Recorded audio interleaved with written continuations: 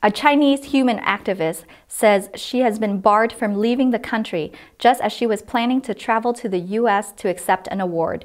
Ni Yulan had hoped to travel this week to accept the State's Department International Woman of Courage Award, but she said she was refused a passport. She also alleges that she and her husband were forcibly evicted from their home and he was beaten up. Ms. Ni, who is a lawyer known for defending property rights of citizens, was due to attend the U.S. award ceremony in Washington on Tuesday and had applied for a new passport last month. When she went to pick up the passport, she was told she was forbidden to travel abroad. Those denied her the ability to travel raised the issue of her involvement in a criminal case in which she had supported the defendants and had written some articles on their behalf.